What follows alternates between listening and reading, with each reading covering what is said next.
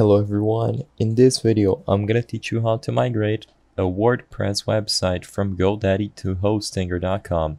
It's a very quick and easy process, so make sure to follow along. The first step is to open up your preferred web browser and go to the Hostinger website.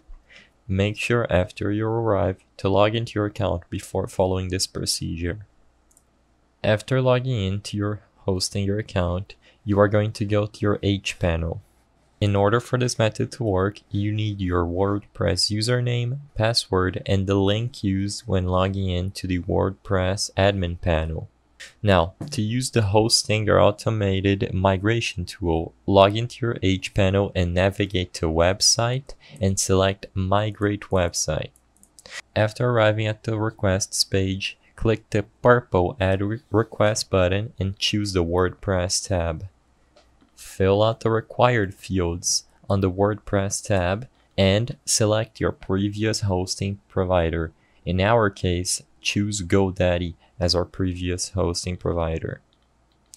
After you do so, click Add Request and your request will be processed automatically by Hostinger.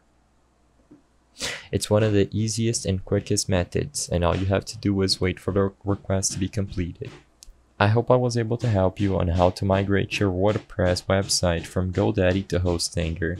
If this video helped you, please be sure to leave a like and subscribe for more quick and easy tips. Thank you for watching.